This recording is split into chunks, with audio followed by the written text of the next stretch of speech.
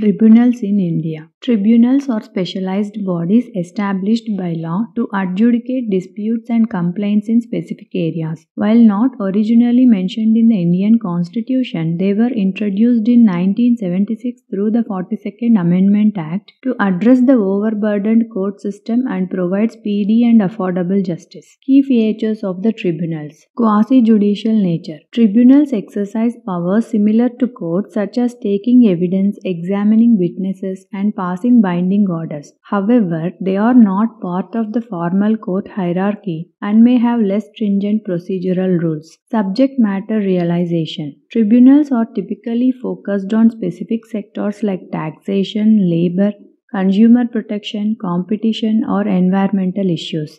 This expertise allows for quicker and more informed decisions. Composition. Tribunals are usually headed by a chairperson or president with expertise in relevant field, along with other members who may be judicial officers, technical experts, or administrative representatives. Procedure. Tribunal proceedings are generally less formal than regular courts, aiming for quicker disposal of cases. However, principles of natural justice and fair hearing must be followed. Appeals. Decisions of tribunals can often be appealed to higher specialized tribunals or, in some cases, to the High Court or Supreme Court. Functions and benefits of tribunals. They reduce the backlogs in regular courts. By handling specialized disputes, tribunals ease the burden on courts and expedite justice delivery. They provide specialized expertise. Their focused nature allows for in-depth understanding of specific sectors, leading to better informed judgments. Faster and cheaper dispute resolution. Compared to courts, tribunals offer relatively quicker and more affordable proceedings, benefiting both individuals and businesses. Decentralized justice delivery. The establishment of tribunals at various levels ensures accessibility to justice even in remote areas. Challenges and concerns. Independence. Some concerns exist regarding the independence of tribunals, as their finances and appointments may be controlled by the executive branch. Transparency and accountability. Lack of clear oversight mechanisms and procedural complexities can raise doubts about transparency and accountability within tribunals. Quality of adjudication.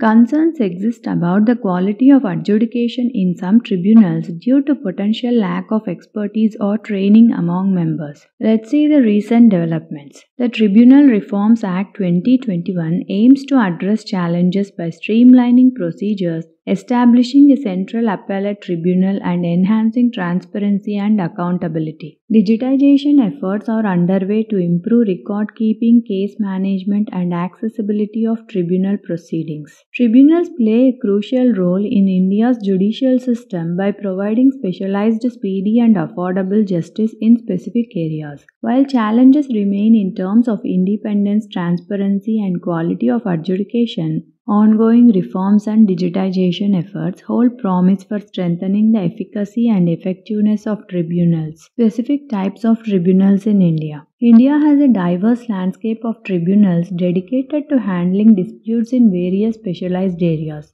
Let's see some prominent examples. Central Administrative Tribunal. It focuses on service matters for public servants, for recruitment, promotions, and disciplinary actions. Established under Article 323A of the Constitution, with one principal bench in Delhi and multiple benches across states. Its significance is it provides speedy and affordable justice to government employees, reducing the burden on regular courts. National Consumer Disputes Redressal Commission. It focuses on consumer protection issues including product defects, unfair trade practices, deficiency in services. It was established under the Consumer Protection Act 1986 with a National Commission in Delhi and state-level consumer commissions. It empowers consumers to seek redressal against unfair practices and defective goods and services. Next one is the Income Tax Appellate Tribunal. It focuses on appeals against income tax assessment orders. It was established under the Income Tax Act 1961 with multiple benches across India. It provides taxpayers a platform to challenge tax assessments and seek fair resolution of disputes. National Green Tribunal. It focuses focuses on environmental issues including pollution, forest conservation, wildlife protection. Established under National Green Tribunal Act 2010 with a principal bench in Delhi and regional benches across India. It plays a crucial role in protecting the environment and ensuring sustainable development. Next one is the Competition Commission of India. It focuses on antitrust and competition law violations including cartels, market dominance,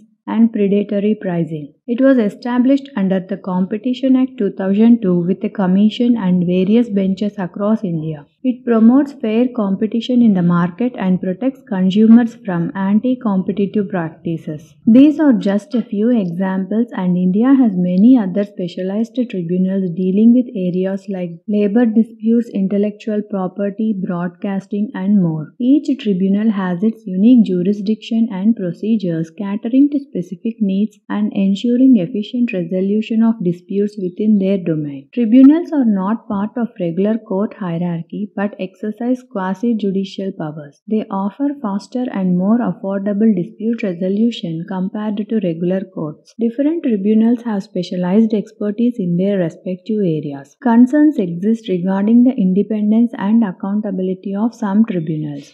Now let's see the case studies of landmark judgments by tribunals in India. Central Administrative Tribunal. The case is MP Yadav vs. Union of India 2014. This case established the right of government employees to seek promotion based on seniority even if they face disciplinary proceedings. This judgment protected their career progression and prevented arbitrary delays in promotions. National Consumer Dispute Redressal Commission. The case is Neeraj Jain vs. Honda Motor India Limited 2018. This case awarded compensation to a car owner for manufacturing defects despite the warranty period being over. The National Consumer Disputes Redressal Commission recognized the principle of inherent vice, setting a precedent for holding manufacturers accountable for hidden defects. Income Tax Appellate Tribunal. The case is Pankaj Jain vs. Commissioner of Income Tax 2017. The case expanded the definition of agricultural income to include income from poultry farming. This ruling benefited numerous farmers across the country. National Green Tribunal. The case is MC Mehta vs. Union of India Taj Mahal case 2004. This case implemented stringent measures to control air pollution around the Taj Mahal, establishing the National Green Tribunal as a powerful advocate for environmental protection. Competition Commission of India.